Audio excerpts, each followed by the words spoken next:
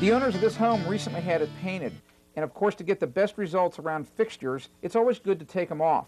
And as you can see, the light fixture here is missing. It's in my hands. It's time to put it back up. But they're wondering, it looks old. Is it safe to put this light fixture back up? What should you look at? The first thing I look at is the wiring. Make sure that the wiring is in good shape. Feel it, twist it. Make sure you look for cracks or splits in the insulation. If you don't see any, that's a good sign. The next thing you want to do is look inside the fixture at the actual socket where the light bulb goes. Inspect it for corrosion. If you see some, might be a bad sign. There's a little tab at the bottom of the socket. Always take a needle nose pliers, or if your finger if you can, and try to pry that back up.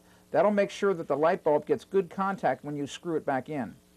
Remember to put the wires together correctly. Attach the white wire of the fixture to the white wire that's in the box. The same thing with the black wire, and don't forget the ground wire. Ground wire is very important. Attach it to the bare copper wire that's in the electrical box.